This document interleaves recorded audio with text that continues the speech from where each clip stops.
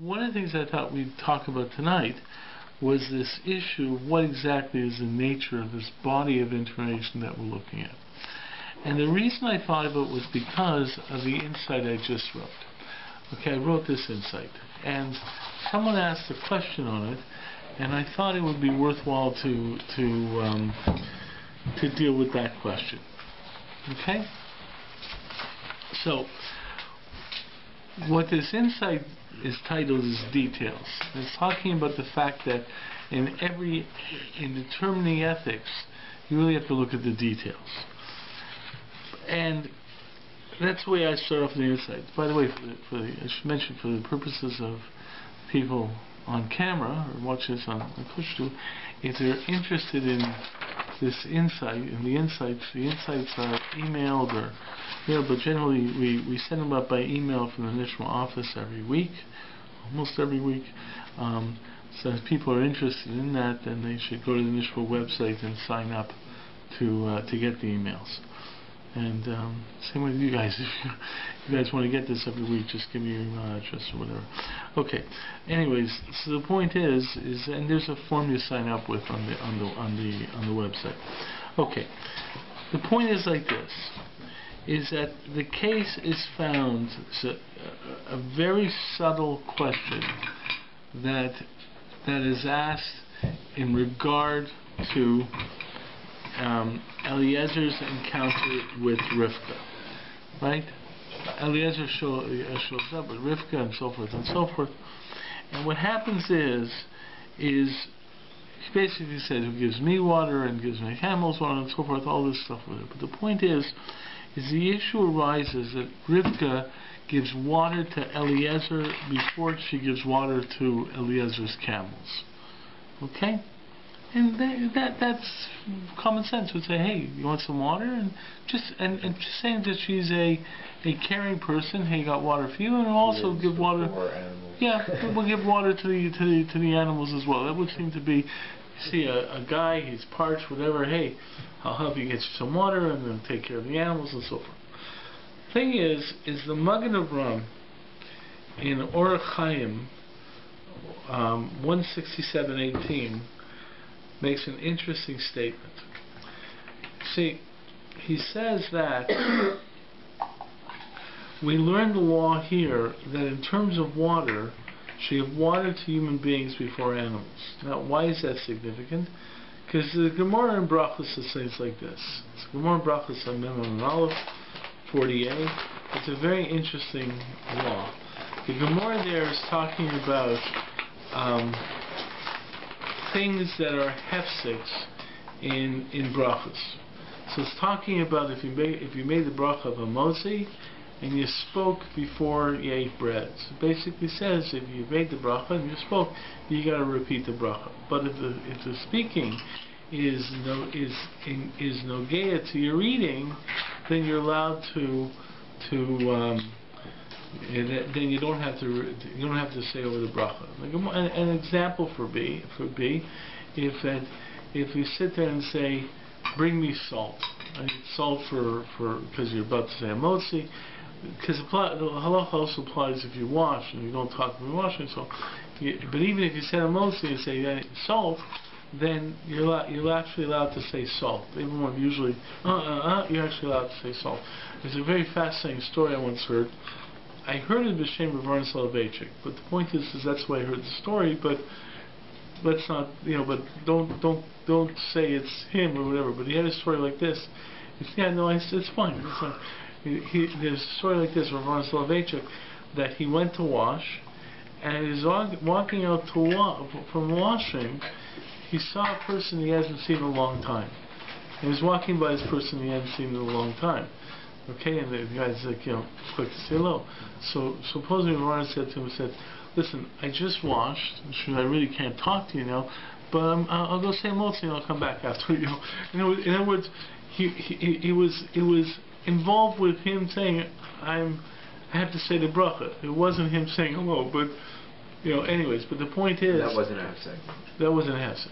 That's the way the story goes. But don't quote Rav Soloveitchik on me. But the point is, that's the way I heard the story. Anyways, but the fact is is that you are allowed to talk if it's okay to what's happening here. So if you need the salt and so forth. So the Gemara says if you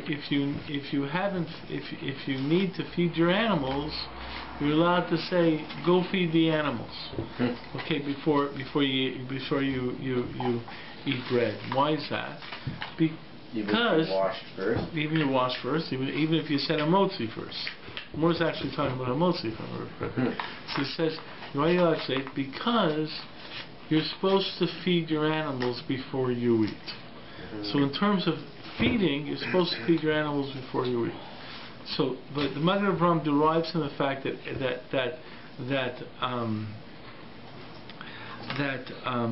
Rivka gave water to Eliezer before giving water to Eliezer's camels. He derives the fact that that's a din in food. They have to feed your animals first. But in terms of drinking water, right, human beings go first. Why? It's a very good question. Why? Okay, so people try to say the question. So the Torah Tamima asks the question among others and so forth.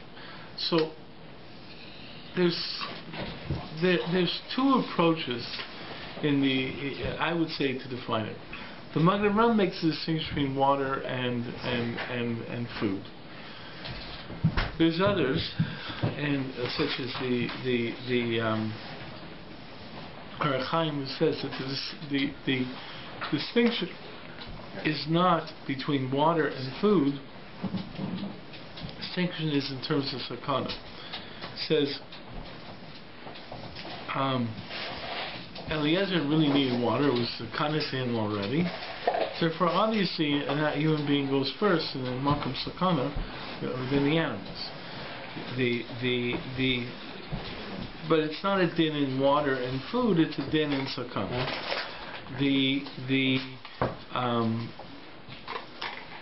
The Torah Tamima says it's really a din in sar. Says when a person with food, you're not really ravenously hungry. You're not really, food. Okay, it's time to eat. So it's not like you're really in pain in terms of being hungry. So the animals go first. But in terms of thirst, usually when you're thirsty, when you drink water, it's usually because you're thirsty. So there's pain involved. So human being goes first. So he says really it's an idea of tsar, and therefore he says it's really a possibility that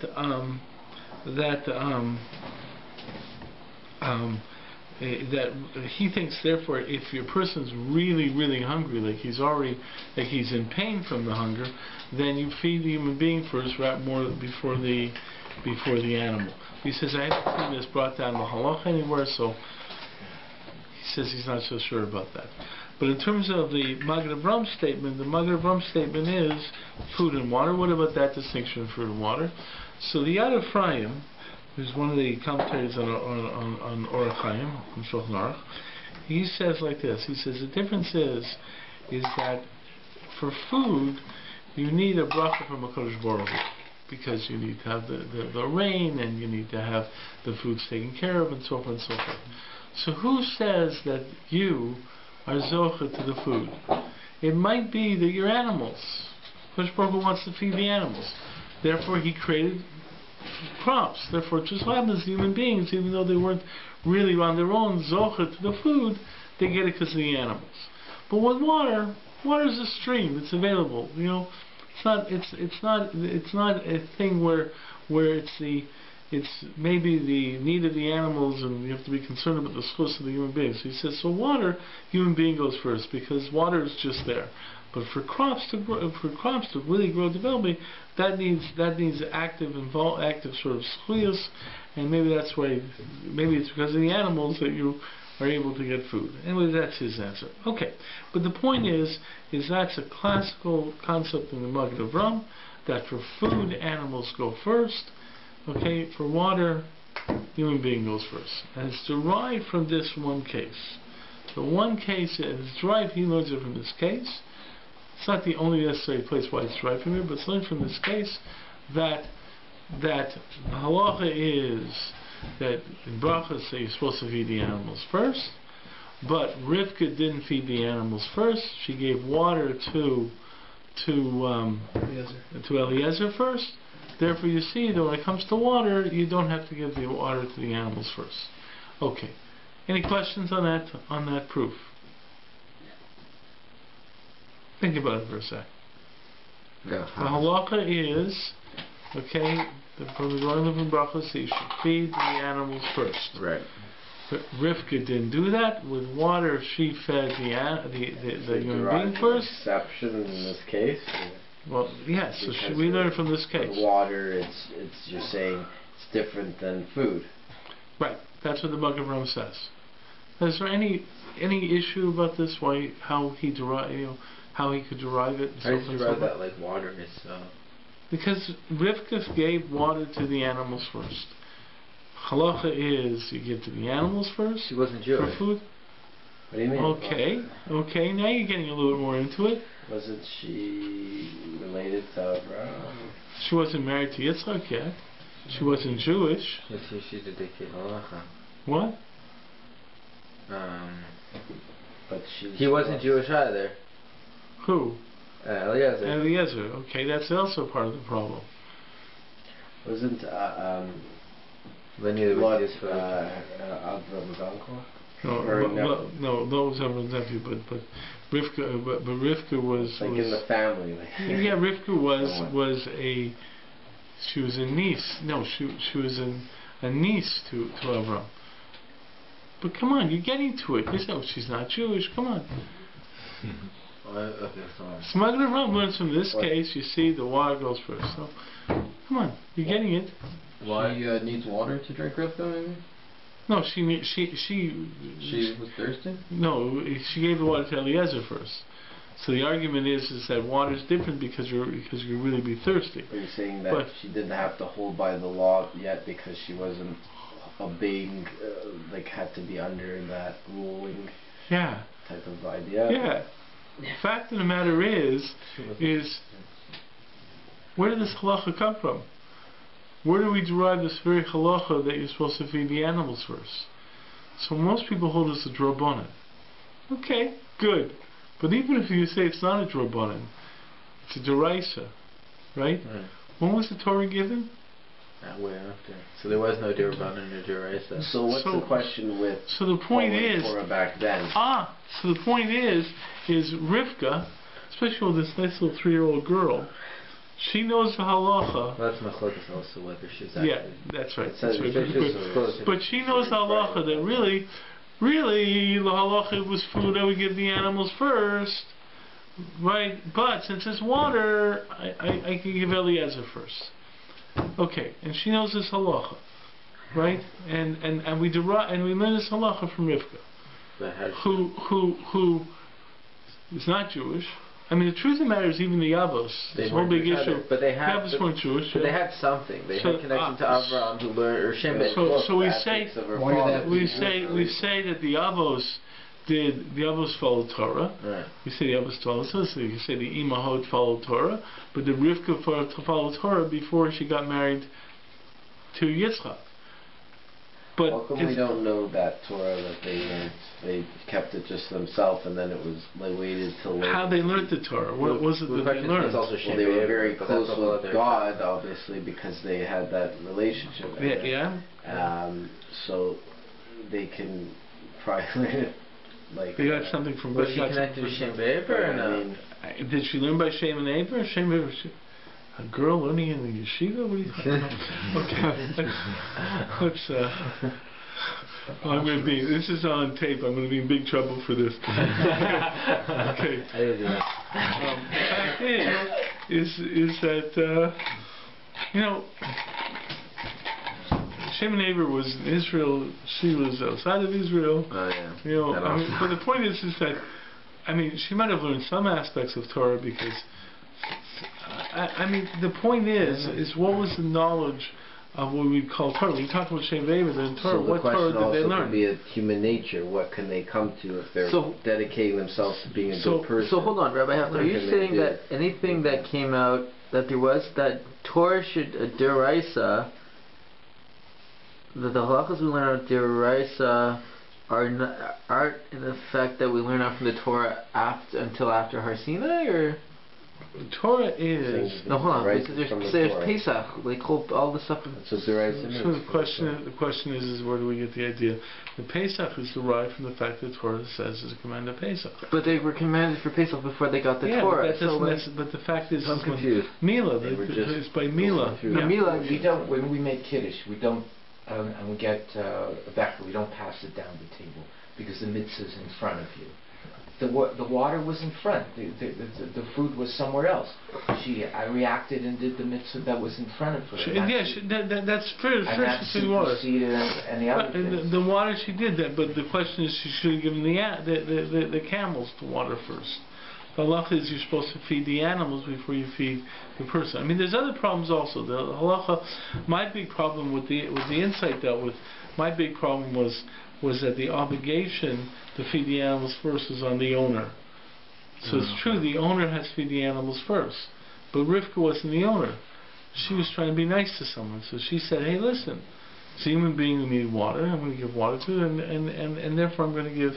and now I'm going to give the animals afterwards, which also was an union of helping the animals. The fact is, what the Igros Moshe says, when Moshe Feinstein writes in Igros Moshe, he tries to answer this. He says because once a person has an obligation to feed the animals, if you want to give stock to that person, you got to apply his obligations. In other words, Rivka wanted to help out Eliezer, but Eliezer had an obligation to feed his camels. So slave of Abraham, but he had an obligation to water his camels first. Therefore, Rivka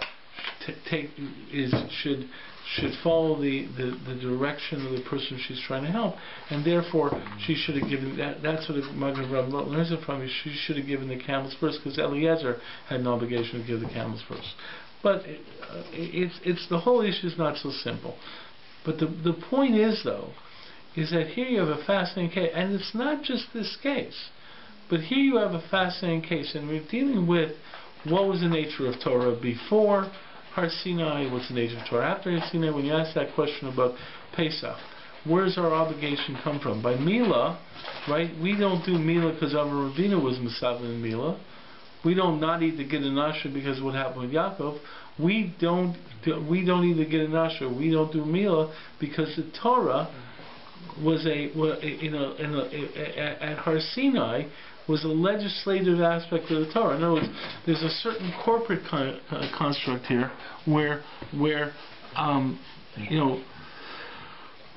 Sinai is really like the constitutional conference. Okay, and this constitutional declaration, conference. Okay, this is where these constitutional laws came from. Hold on, I'm confused. So my question still stands. So, what point was Deraisa? Where do we learn out the pshat of what is Deraisa? Deraisa is those things which are commanded from HaKadosh Baruch Hu directly in Har Sinai. The fact is the way it's stated might be it might be in a language that looks historically. Like, for example, the mitzvah Puravu is mentioned in a verse connected to a statement to Adam and Chava.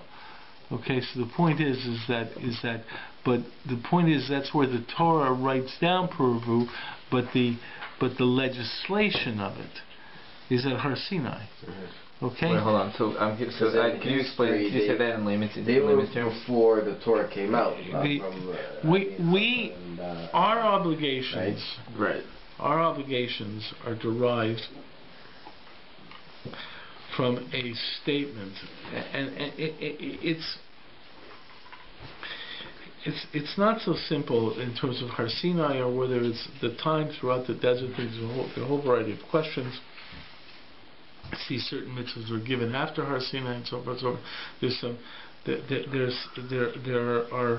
are details, but to apply a legal concept, there is a time that something is legislated, right? You go in Congress or you go in Parliament, and they have a time, and this is now how you have a law come about. So in Canada, the way you have a law come about, the House of Commons has to pass it, then the Senate, then it has to get royal assent. Okay, and then like it's a law. Before that, people did maybe some of these things, but it's not they a law. weren't like it was a law. Now the fact is prior to Har Sinai, there may have been other laws. Avram's progeny, right, might have been mechuyev in Milah because God commanded Avram to mal and to have his descendants mal. That was a separate command that Avram was given. But the fact is that there are other commands. In other words, the only Har Sinai is not the only time that God has commanded human beings. Okay, the Shem Mitzvahs Bnei Noach was given commands, after the Mabul or whatever. Okay. Hold on. Even with the Shem Mitzvahs Bnei Noach, doesn't it only talk about the Shem Mitzvahs Bnei Noach in later parshas anyway? No, it's in Noach. When does it start talking Bosach, Monos, Amrecha, That's not the Shem Mitzvah Bnei Noach. That's Yisrael Sedibros. Wait, when is it talking about? When's the first mention of the? There are laws that were given to Noach. Person who kills someone should be killed. That's stated in Noach. There were laws, like for example, you take Puravu. Puravu is only an obligation upon Jews today. Most people hold there's no mitzvah Puravu on non-Jews. The vast majority of people hold there's no obligation on. There's no obligation for more Gentiles to be in the world? From Puravu. Okay? Well, they don't carry mitzvah. No, they do, because Shem Mitzvah Bnei Noach they carry. Right? Okay, the point is but the statement of Puravu was made to Adam and Chava. And there's two statements. There's Puravu by Adam and Chava, there's a Puravu also by Noach, whether that was a statement of command. But there are people who hold that there was a Puravu on non-Jews before Har Sinai. But for some reason, and this is a technical aspect of how Torah was legislated, the commandment of Puravu on non-Jews ended when Puravu only became a commandment on Jews. I mean, these are all technical issues in terms of God's commands. In other words, what you have is that you have an idea that God commanded human beings prior to Har Sinai. There were commands, there were mitzvot before Har Sinai. Okay? The point is that there was a major, what I would call, constitutional convention of the Jewish people, which happened at Har Sinai, okay, which was a new legislation where there was legislation to Jews, and this legislation to Jews superseded for Jews any previous legislation. It also changed the nature of other legislation to non-Jews.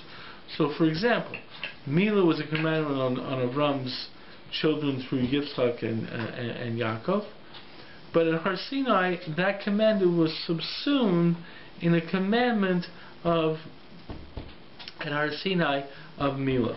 Now, where do we learn that commandment from in terms of how it's relayed to us? It might be the pasuk of Avram, but the commandment is not because Avram was commandment. Commandment is because HaKadosh Baruch Hu included this commandment in the Torah He gave at Har Sinai, and the way He phrased it was maybe in the language of in the pasuk connected to Avram. We get a Nasha, same thing, by the Psukim by Yaakov, Puravu by the Psukim by Adam and Chava. So the point is that there were commands. What I'm pointing out here, though, is that that's the nature of how the commandments work, and how Torah works. When we say about a Doraisa, it's the commandments from God directly. Okay, and the way God has phrased those commandments is in a work that is sort of interesting compilation of history and laws and so forth and so forth. And he may have the statement of command in a context that seems to be in a prior to it might be in a context of a historical event prior to Har Sinai, but the legislation the legislative event happened, at Har Sinai. Now, the point is, though, is that what we have here is a woman, and a woman acted contrary to a halacha, or seems to be contrary to halacha. Magen Avraham says there's a halacha you're supposed to feed your animals first. Here you have a woman giving water to a human being first. And he says, you see from this that the halacha to feed your animal first is only on food, it's not by water. The point is that you're talking about an episode, an event that happened prior to Sinai. And you're also maybe talking about a law that only may be a drabanan. Okay? And the point is that how do you deal why is the Magen just to say, why does he make a point of this? Rivka gave water to Eliezer before she gave water to the animals because she wasn't bound by the halacha. The same way that Yaakov wasn't bound by the law of marrying two sisters. Exactly. Okay? The fact of the matter is that, but by Yaakov the problem is we know that the Avos kept all the mitzvahs, including the Rabbanans. Over here, the question is you're saying Rivka kept all the mitzvahs, okay, before she was actually married to Yitzchak? Okay, I don't know. Is that what the Magen Avraham is assuming? And also, how could they keep mitzvahs about events that would transpire in the future? Like, one of the mitzvahs is to remember Yitzias Mitzrayim. Obviously, that would only occur later on. A tremendous problem. I mean, how could they follow the Chumash when the Chumash wasn't? How can they learn Torah right. the Chumash if the Chumash wasn't? So what's the nature of the Torah? The events are a lot about history. Right, and what's the nature of the Torah that they learned? Yeah. And you're sitting there and saying and you're saying it's about Yitzias Mitzrayim. So okay, Avram knew that they were going to be. Avram was told they're going to be in Egypt, but he knew all the details. This is where you're going to get out. There's going to be a Korban Pesach and so forth. It's a very strange concept what they mean by that. And the fact is that there's a lot of cases where it seems that they didn't follow the halachas, Yaakov marrying two wives, but there's other cases of that. So the point is that, but people try to work, but with the Avos, it's pretty straightforward, the Avos follow Torah. But you're going to say that the answer is that Rivka also kept Rabbanans when she was still not married to Yitzchak? Is that what you're saying here? Now, and the Magen Avraham is going to learn this, but the fact of the matter is he's taking this event as a davar pashut. He's saying Rivka did this, and we can make and he's going to make a derivation of halacha that water is different than food. It's a very interesting thing that he's doing. He's saying halacha, and what you're really finding out from all this is that this body of information that we call Torah, that we analyze and so forth, that we analyze to try and understand, the God's directed to us, is that the information is not as I'm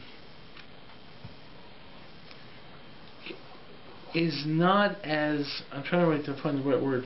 It's not as, I wouldn't say it's straightforward or whatever, but the information sometimes exists outside of its historical context. It seems to be that the way I look at it is that somehow, since this episode is in Torah, okay, we're not necessarily saying, we're not challenging the historical authenticity of the statement, but we're sort of saying that it's not that we're recreating historical accuracy of this event. Okay? What we're saying is from this event we can use it in our analysis. And there's some aspects of our analysis of the Torah where the facts that exist in this corpus of information that we are to analyze is not necessarily tied to what you would call historical reality, or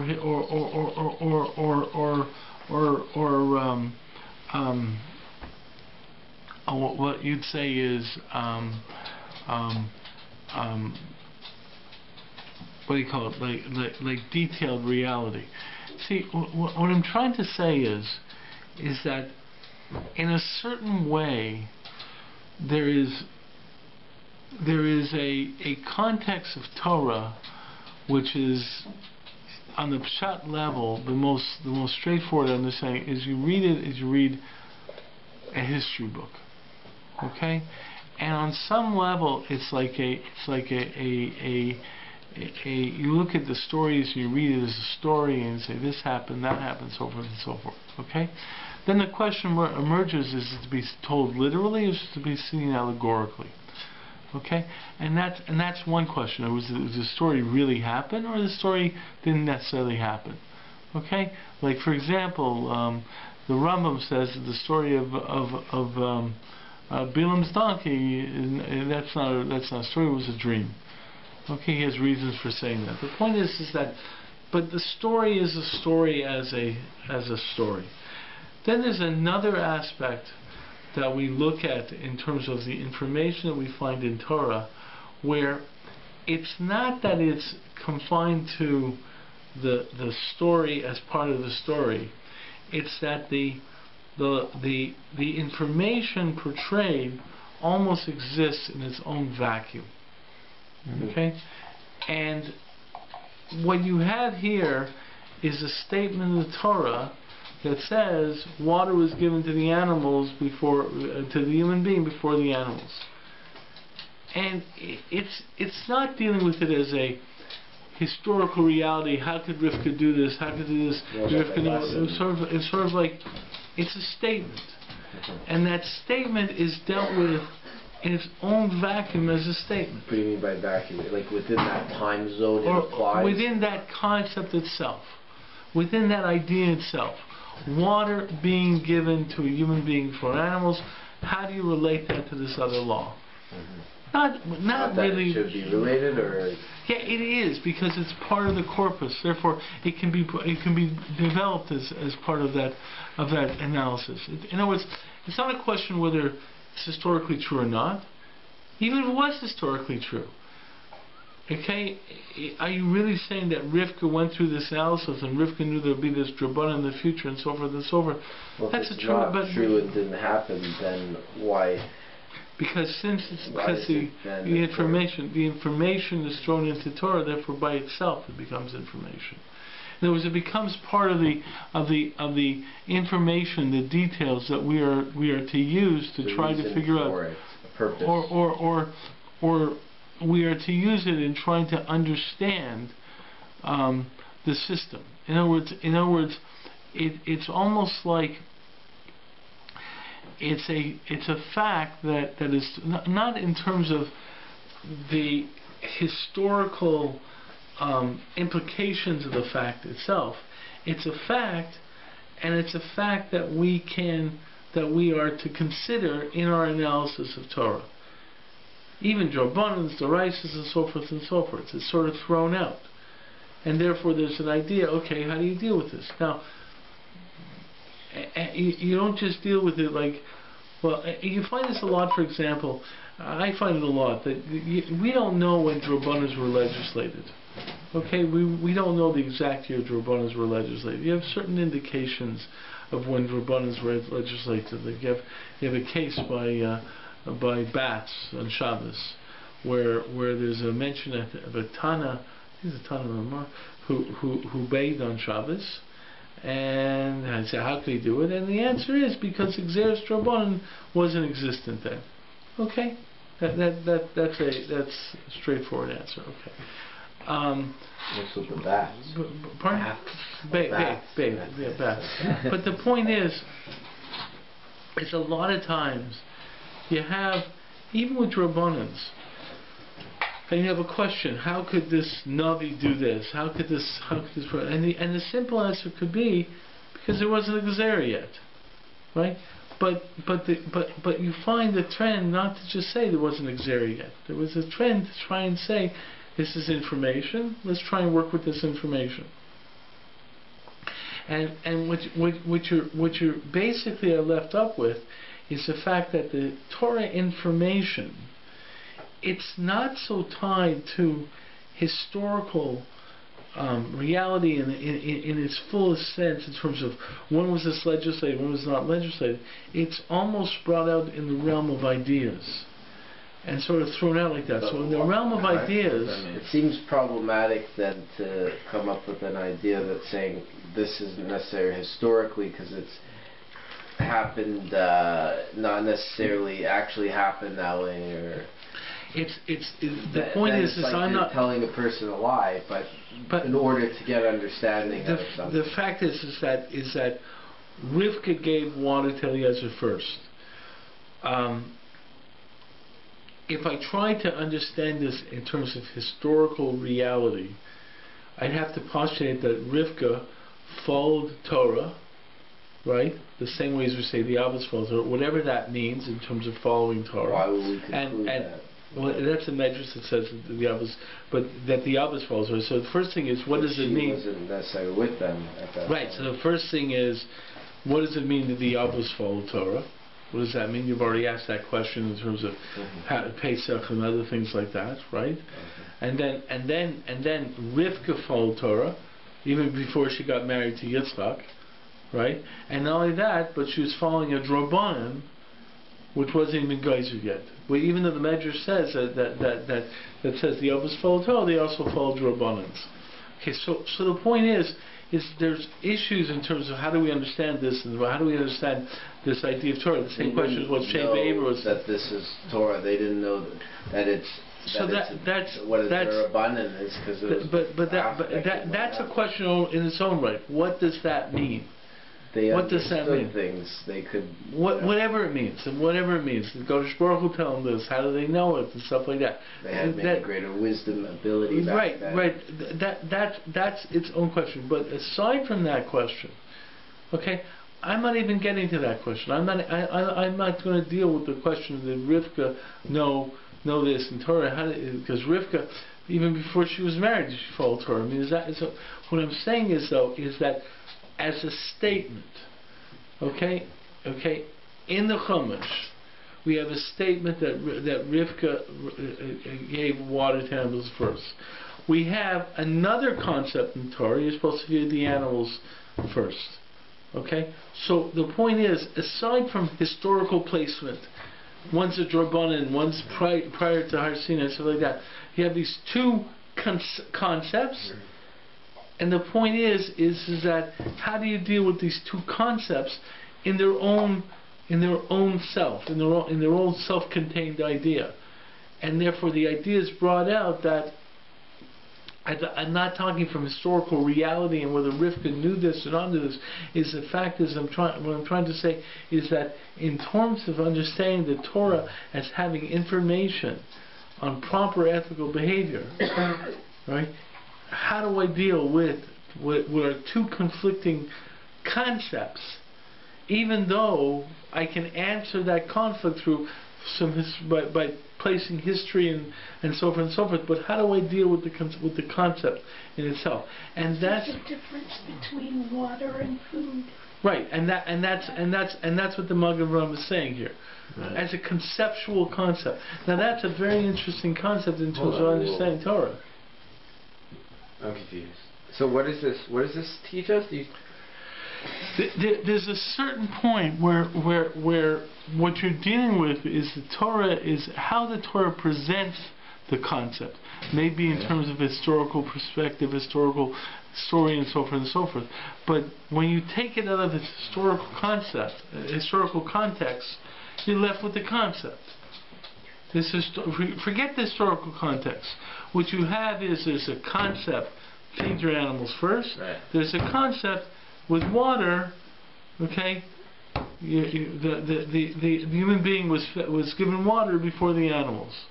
You can figure out all the different terutzim. You can answer it all historically, and give things. Well, the Gzera didn't happen then, but the point is, just as concepts. Just in terms of the concepts, is there a way of balancing out these concepps? What is that? And that's what the Magen Avraham is saying. He's saying water is different than food. So, but he's okay.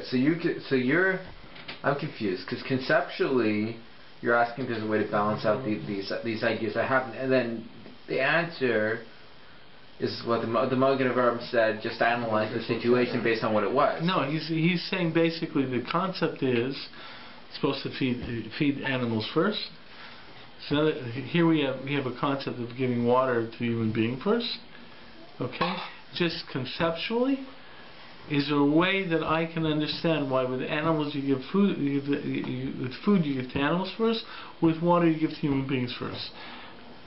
No, Rabbi, that's not what I'm asking. I'm asking conceptually the idea when you have a case where it says in one area one thing, in another area another thing. You said you're not supposed to look at so you do look at the details. That helps. The detail. Okay.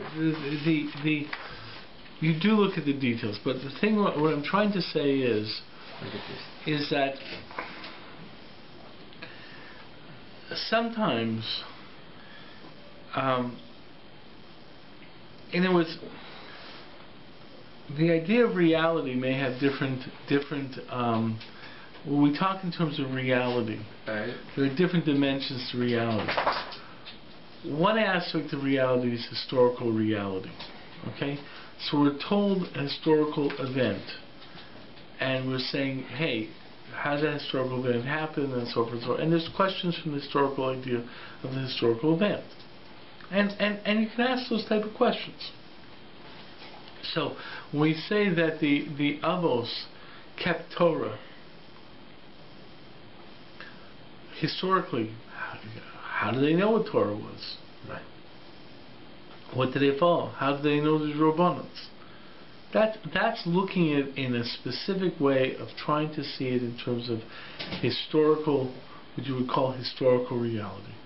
Okay, that's one concept. So if you're looking at this story, you'd ask the question of historical reality of how would Rivka know you have to feed the animals first? How would she know Torah? Okay, and if you say, and in any event, this was before Torah. Who said she was bound to following Torah? And if you want to say, well, the Avos kept Torah, well, who said that the Imahos kept Torah before they got married to the Avos? So historical reality, if you're looking at it from historical reality, you have a whole bunch of questions and answers. How can you say, maybe Rivka just wasn't bound by this halacha, or the Magen Avraham is if she's bound to this halacha, but historical. That's historical reality type questions. Right. Okay. On the flip side. But there's another aspect of what we call reality.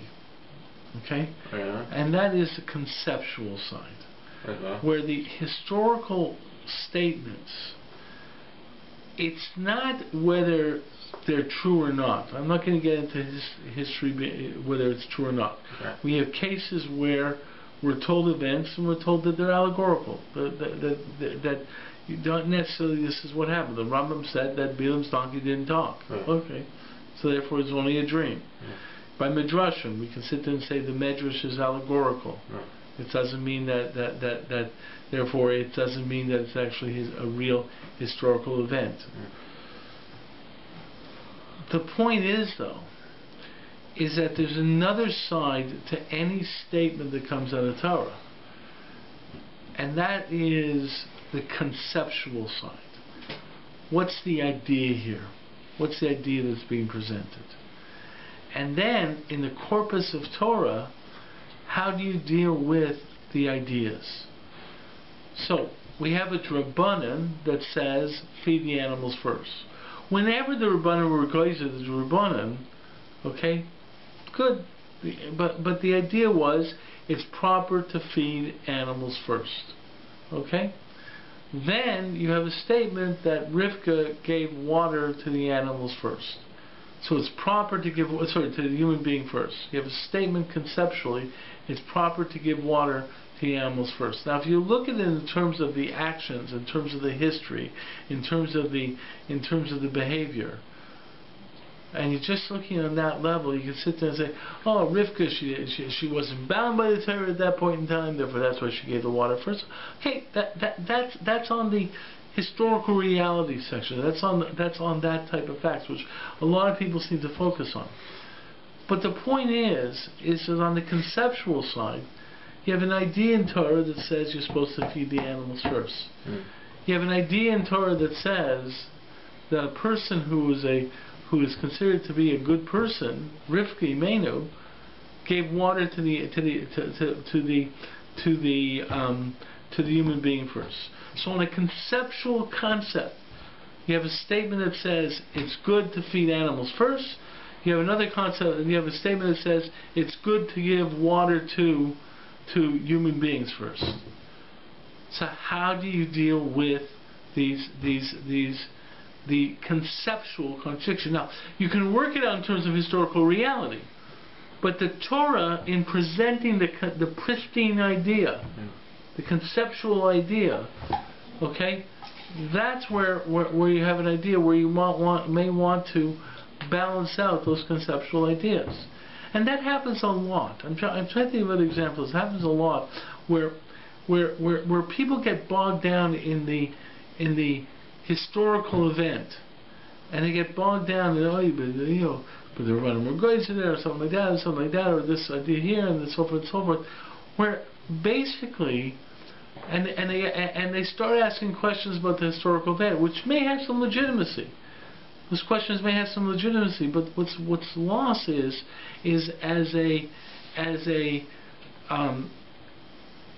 someone who's trying to convey ideas, or something that's trying to convey ideas, and Torah trying to convey ideas, okay? When you have ideas which may seem contradictory, how do you deal with the contradiction of those ideas? Regardless of the historical symmetry.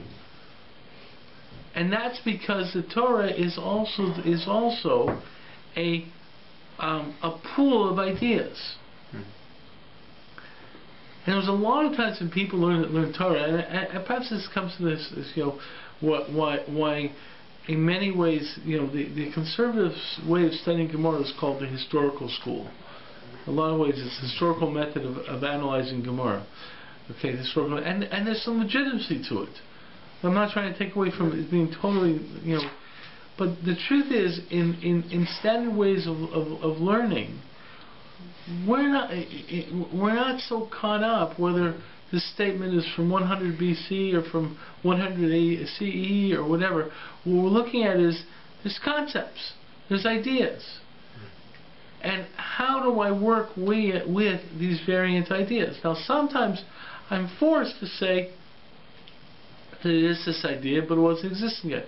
But the truth is, the question that often emerges: well, why wasn't this idea only existed at this point in time and not at that point in time?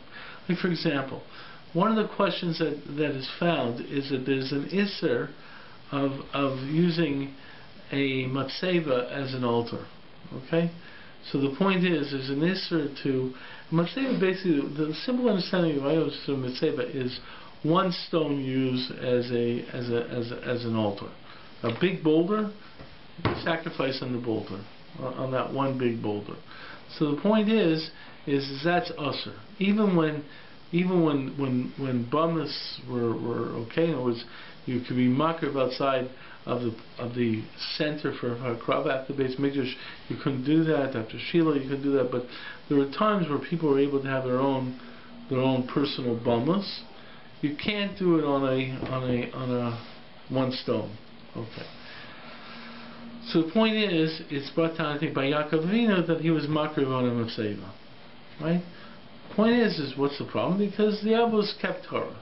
Okay, fine, the Abbos kept Torah. That's a problem. But the point is, how is he able to do it? Okay. The point is, though, is that if the Torah later on says you shouldn't be makrav on a matzeva, okay, the fact that Yaakov is makrav on a matzeva conceptually becomes an issue. What's the problem? If there's a problem with being makrav on a matzeva, which the Torah says there is, so conceptually, I'm not going to get into an answer, well, Yaakov exists. Conceptually, how did he do this? And then otherwise, and how do you do it? So the fact is so one of the answers is that because the Ovdei Avodah Zarah weren't makrav on matzevas, and the only time the Torah also did later on in history was after the Ovdei Avodah Zarah were already doing this. Okay, there are certain problems with that answer, but it tries to explain that split from a historical perspective. But the question arises from a conceptual perspective. Okay, We are looking at the concepts, and the concepts are above time. Okay, now it's true, it's not legislated, it's not this, not that, but the point is what is the concept? Okay, why do these concepts exist?